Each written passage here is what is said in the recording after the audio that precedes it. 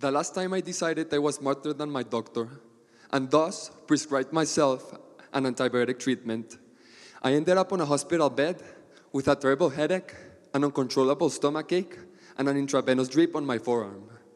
"You idiot," my mother said. "You practically destroyed all of your necessary life-enabling bacteria." As you can guess, this observation was not unique to my mother, and, though inadvertently, she summarized the two most important features of antibiotic overuse. First, its dreadful consequences for your health, and second, the fact that it is a social phenomenon. Antibiotics revolutionize medicine with their ability to eradicate pernicious bacteria from one's body, and hence cure infections. Nevertheless, the misuse or overuse of these medications can lead to diseases such as the one described above, or to the formation of superbugs that can withstand any antibiotic treatment. Apparently, the solution to this issue is simple: stop consuming antibiotics. Yet, the lack of regulation and the social normalization of antibiotic use made the consumption of this medicine extensive and may eventually lead us to a miserable pre-antibiotic era. If a country has a sufficient supply of antibiotics, then it is probably struggling with the misuse of these drugs, or has a set of laws that attempt to regulate their overuse. These laws are often inexistent, or vary in degree, intrusiveness, and quantity. But the failure of nations when it comes to limiting this behavior is a worldwide phenomenon. For instance, according to NCBI expert Lee Ventola, from 2000 to 2010, the world consumption of antibiotics increased by 35%. Certainly, this upward trend entails that countries around the world are not efficiently limiting the spread, prescription, and overuse of these medications.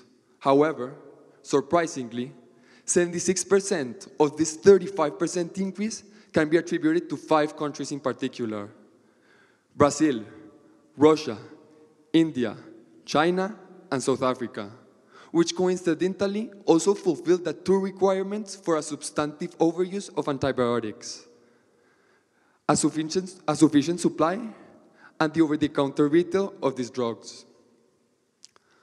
Although this trend can be attributed to an improvement in healthcare access, this explanation is not enough to account for this huge increment. In simpler terms, antibiotic misuse is more commonly associated with countries that have flexible regulations for the purchase of this medicine. In essence, the causation is straightforward. The lack of boundaries in an area where limitations might disincentivize undesirable conducts encourages or facilitates the incorrect prescription of antibiotics. The constant use of these drugs and the permissiveness of experts. For example, antibiotics are an over-the-counter drug in Colombia. Thus, the lack of regulation has led to rising costs for the Colombian government, which currently pays $242 billion in antibiotic overuse cases for its subsidized citizens. For this example, it is crucial to note that an increase in subsidized medical costs implies an increasing number of antibiotic overuse cases, and therefore suggests that minimal regulations lead to the overuse of these medications.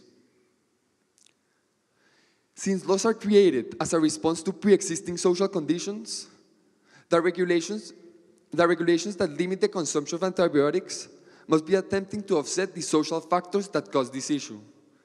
Then, what are the social factors that lead to this phenomenon? Negative externalities, doctor-patient relationships, and ignorance are the 3 risk factors that are normalizing and proliferating the use of antibiotics. An externality is a consequence that is produced by someone who does not receive the direct impacts of the action. In effect, the overconsumption of antibiotics can be considered an externality, which doctors and patients are willing to undertake because, as the McDonald Norms Group points out, the action and undesirable consequence are so widely separated in time that the relationship is unrecognized or unacknowledged. Nonetheless, this recklessness and carelessness that allows individuals to undermine the health of the overall society has a major root in a less economic concept: ignorance or lack of awareness. The question is, how can individuals be expected to suppress their self-interest when they ignore the basic implications of the matter? In other words, if someone does not know that the misuse of antibiotics may lead to superbugs or harmful disease, then she will probably guide her decision on her self-interest and the almost folkloric belief that antibiotics can cure anything. Now, for antibiotic ignorance to be a trend, a significant portion of the population has to suffer it. According to a survey we conducted with the students of Colegio Bolivar, 55% of the people surveyed did not know the possible consequences of antibiotic overuse. Despite this small sample size and the probable measuring errors, this number is still relevant enough to suggest that there is a relative ignorance in the population with regards to the effects of this phenomenon. Hence, the ignorance evinced by the phrase antibiotics can cure anything can be classified as a possible cause for the normalization of antibiotic overconsumption. Ultimately, the incentive scheme involving the doctor-patient relationship is creating a situation in which inappropriate prescribing has become the norm. In short, the doctor-patient relationship consists of a trade-off where the doctor receives recognition and the patient perceives he was adequately treated. This trade-off encourages antibiotic prescription because with this event, the patient concludes his sickness has been acknowledged and is being treated. And thus, the doctor ensures that his work is appreciated. Sadly, these social norms that often yield favorable relations are creating, in this context, a detrimental precedent that normalizes antibiotic consumption by portraying it as routine-like. In sum, all of these societal factors converge into one ever-growing snowball of antibiotic overuse, which in turn produces drug-resistant bacteria at a faster rate.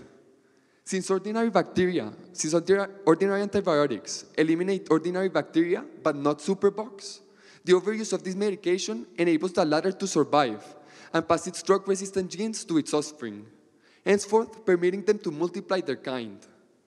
Ultimately, unfortunately, this natural selection process is exacerbated as the number of reckless consumers increases. Likewise, it is important to understand that resistance is also developed naturally. In fact, microbes effortlessly evolve and adapt to their environment due to their genetic plasticity and rapid replication. It takes bacteria 20 to 30 minutes to replicate. This ability makes it easy for microbes to evolve and become each time more resistant. Moreover, when scientists Liventola affirms antibiotic development is no longer considered to be an economically wise investment for the pharmaceutical industry, he's simply listing a fact that discourages companies from creating new, more effective antibiotics. The data from the Center for Disease Control and Prevention demonstrates that the number of antibiotics created and approved in the US has decreased from 33 approvals between 1985 and 2000 to just 13 approvals between 2000 and 2014. Therefore, the increasing misuse of antibiotics and the decreasing creation of new antibiotics that can offset a resistance crisis are creating a perfect storm, which Dr. Brad Spellberg asserts can mean a literal return to the pre-antibiotic era for many types of infections. Although some experts may be right when criticizing this conclusion as an unrealistic doomsday scenario, they cannot deny that the resistant crisis can have upsetting implications for modern medicine. If the social and pharmaceutical response to this issue continues to be postponed, then in a few years, the medical field might face an ever-growing number of cases that cannot be treated with the current spectrum of antibiotics, or might have to deal with a cyclical multiplier effect in which the use of antibiotics cannot be halted, and thus, superbugs continue to evolve. In conclusion, the anecdote from the beginning is not an attempt to charismatically capture the attention of the reader, but a true example where societal forces and the leniency of the law converge to express themselves as the overconsumption of antibiotics. This example is the equivalent of one drop of water in the world's oceans, since there are millions and millions of similar cases, which combine to produce drug-resistant bacteria that threaten a return to a pre-antibiotic era. The fact that scientists considered the previous sentence to be a possibility should be enough to instigate a response that attempts to counter antibiotic resistance. The reaction has been ignorable, however. The solution to this issue should be a burden of the collective, not just an obligation of scientists and legislators. The solution to this issue lies in the hands of every patient and doctor who breaks the cycle of overconsumption. The solution of this issue must be based on encouraging self-control and awareness. The solution of this issue is conceivable and must be set in motion right now. Thank you.